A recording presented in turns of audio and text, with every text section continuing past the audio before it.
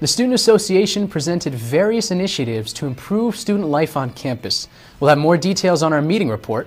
Also, SA Representative Phil Porter will be here to talk about a new pre-orientation program for freshman students in collaboration with Orange Seeds. And a winter storm is coming our way. We'll have full details tonight. I'm Max Darrow, and welcome to SA Today.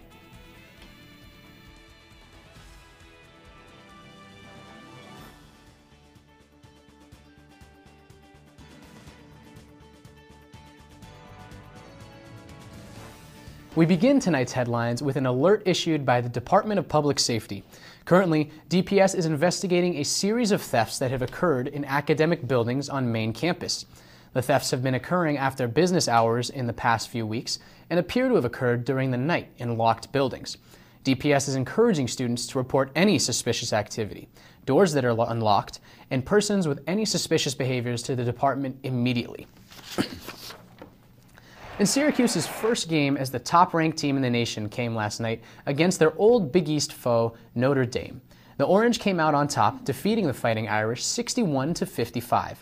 Over half of Syracuse's points came from redshirt sophomore Trevor Cooney, who had a career-best 33 points while matching the single-game school record of 9 three-pointers. The Orange improved to 22-0 on the season and 9-0 in the ACC conference play.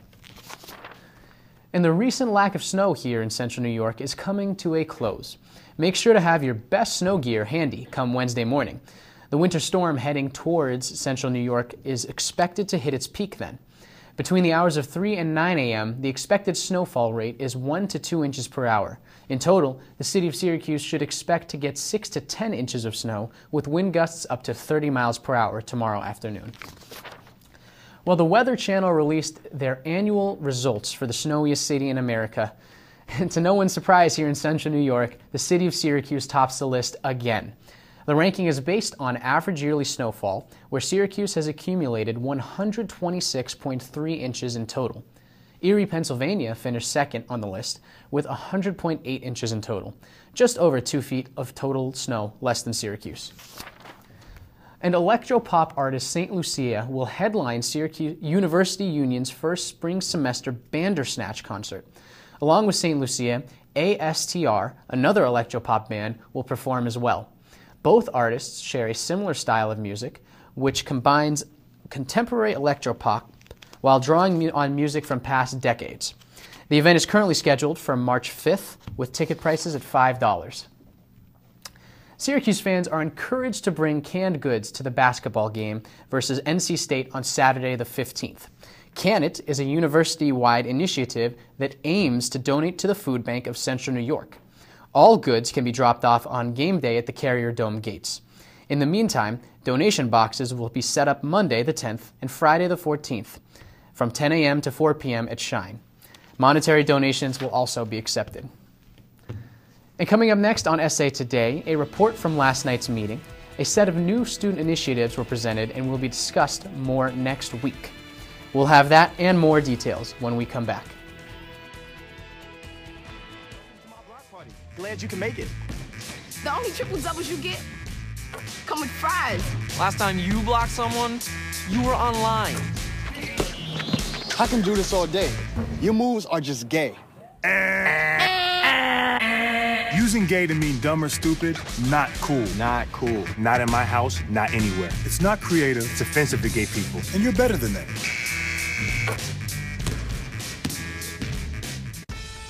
Now it's time for This Week in Bad Stats. Bad stats? Horrible stats. Here goes. 132. That's how many batters struck out 4 times in one game last season. Wow, very good. Here's a tough one, though. 3 and 4. No idea. That's how many kids witnessed bullying. 3 out of 4. That's not a good stat. No, it's not, but it can change. Kids want to help, but they don't know how. Visit stopbullying.gov and give them the tools they need to help prevent bullying. There are plenty of safe ways kids can help at stopbullying.gov. So, I just moved in with this family, and it's embarrassing. The little one, he likes to go outside and crawl around in the giant litter box. I don't know what he's doing. I mean, I was born and I knew how to use the litter box. Look at that. That's disgusting. Oh, poop already. You're making me nervous. Oh, okay, I can't look at this anymore. I really hope he grows out of this, for his sake. In the small town of Elmira, New York, a boy was born into an all-American family. The odds of him achieving his dream in the fashion industry? 1 in 23 million. The odds of having a child diagnosed with autism? 1 in 88. I am Tommy Hilfiger, and my family is affected by autism. Learn more at autismspeaks.org/signs. The 58th session met for a fourth meeting last night, and President Gressley addressed many different topics. One of the major discussions was about Gressley meeting up with Chancellor Kent Syverud tomorrow. Prior to his address, the president had a list of topics that he personally wanted to speak to the Chancellor about. But then at the meeting, he opened the floor to the rest of the Assembly to see what they wanted to bring up. With that, the President and the Assembly concluded that President Gressley will plan to speak about tuition, study spaces, renovations on dorms, student life initiatives, leadership programs, issues about Bird Library and the Shine Student Center, and also the possibility of creating a Student Affairs Summit. But most importantly, Gressley said that Syracuse University does not have an identity at this moment, and he will ask the Chancellor, what is the identity of SU? Furthermore, Gressley explained that SA may help promote the Orange After Dark program more in the future, but made it clear that SA is not a programming board, but an organization that is here to lobby for student interest. And later in the evening, the Director of Student Life, Aisha Sadat, presented many different issues on campus and proposed initiatives that will either prevent or solve them. The first initiative involved transfer students. Sadat explained that many of the transfer students feel disconnected from campus, living up in Sky Hall. Many of them even felt the urge to transfer again because of this. Her solution is to help educate them about alternative housing and also to review the 12-credit minimum for SU students to participate in Greek life. Transportation issues are another big concern.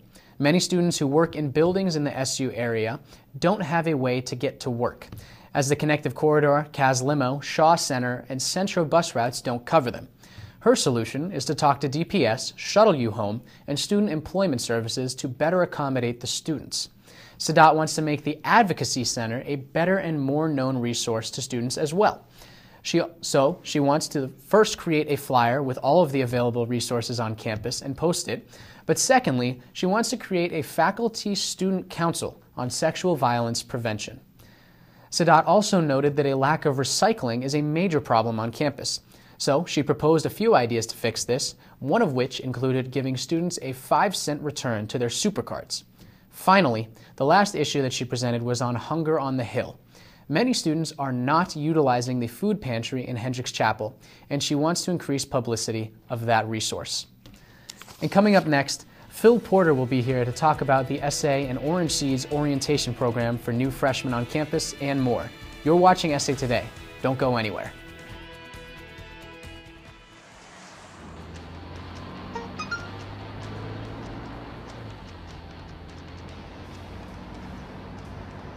The average text takes your eyes off the road for nearly 5 seconds.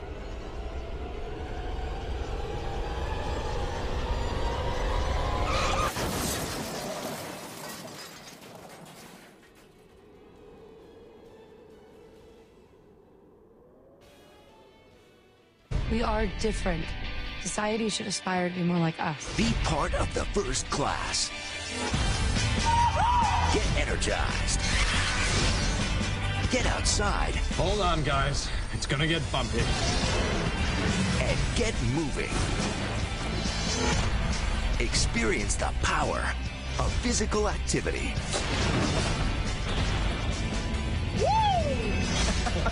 Join the movement at ActionHeroAlliance.com.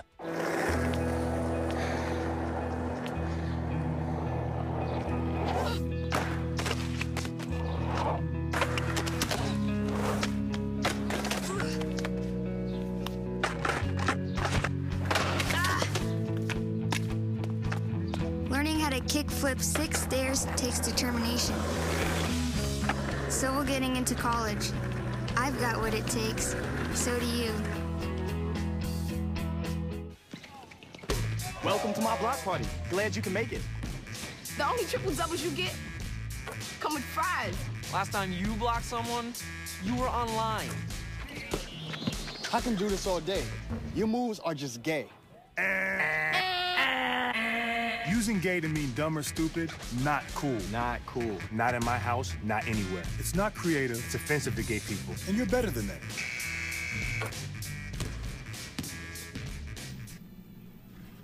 And welcome back. During last night's SA meeting, an initiative was formed with Orange Seeds to develop a new leadership orientation program for incoming freshmen. Joining us now to explain more is SA Arts and Sciences representative Phil Porter. Phil, welcome. Thank you for having me. So Phil, can you tell me a little bit about this new pre-orientation program that SA is working on with Orange Seeds? Well, yes. I originally had this idea going back, and I was trying to work with admissions to try to inform incoming students more about SA so we can have more of an informed population coming in. If we have more of an informed population coming in, then we are able to have a more informed voters and we become better. So I got an email from Matt Mazer from Orange Seeds. He said he was interested in working with me on this, and then we've been in the process of putting this program together. And we're working with Orange Seeds and with Lisa Chesney in the first year programs office. Okay, so that answers my second question, but are you involved in Orange Seeds? I'm not, but I have tremendous respect for the organization. I have a couple of really good friends who are in there, and they have nothing but good things to say about Orange Seeds. Okay. Do you think the program will bring a lot of success in teaming up with SA and bringing awareness to what SA does? I think so. I think that if we can have a group of ambitious incoming students, they can get to know campus leaders right away, and then they can be put in a position to make as good of a difference when they come here as possible and quickly. When you came into Syracuse, did you feel like you knew enough about the Student Association? I did not, although I got lucky very quickly that I was able to get in contact with Dwayne Ford, who was the vice president of the 57th session, and I was able to meet with him and then to get close to the people who were in power. But I feel like there are people I've noticed who have come in and not had the same benefit that I've had, and I want to make that happen less. Okay. Going to last night's meeting, what was your take on the proposed initiatives? I think Aisha's doing a fantastic job with student life. I really think that, especially transfer students, because these are students who have had, for whatever reason, have had a not great experience at wherever they were before. So we really need to make sure that when they come here, that they do find home. And it's really a shame to hear that some are wanting to transfer because of a lack of a good experience living in Sky Hall. So I think if we can use this initiative to get them more interconnected with what's going on campus, then we can have more happy students, which fosters a better sense of community as a whole for the SU campus. Do you think that Aisha's suggestions were very relevant and effective, or do you think that they need to be amended a little bit more? I think we're off to a good start. I think that right now we're at the easy part. It's easy to sit around and come up with ideas. But I think that, and I have confidence with the fact that this committee, that I'll work with Aisha and the rest of the committee to make sure that these ideas come to fruition, because they need to come to fruition for them to be worthwhile. And what would you think about getting a 5-cent return on your SuperCard for recycling a plastic bottle every time? I try to recycle, but I don't always because of general laziness, or I don't see the recycling bin. So I think if we provide a monetary benefit for students, I think this is a very good policy to increase recycling on campus. And I personally haven't heard too much about Hunger on the Hill and the food pantry in Hendricks Chapel. How do you think SA will be able to raise publicity about it? I hope that we are able to raise publicity about Hunger on the Hill and the food pantry, because as a part of student life last session, I was able to work with the food pantry a little bit. I've talked with them before, and they said that they're just frustrated that we haven't gotten the word out there as much. And students need to know that this is a resource for them, and especially for the students that really do need this. They need to have that info. So I think that through the efforts of our committee, that we'll get this out to more people, and we can affect greater change in the lives of more students here on SU. Well, Phil, thank you so much for being with us tonight. And that's going to do it for SA Today tonight. A reminder that the SA meetings are held Monday nights at 7:30 p.m. in Maxwell Auditorium. Follow us on Twitter for the latest SA updates at SA_today. We'll see you tomorrow at 6 for Citrus TV News. I'm Max Darrow, and enjoy the rest of your evening, Syracuse.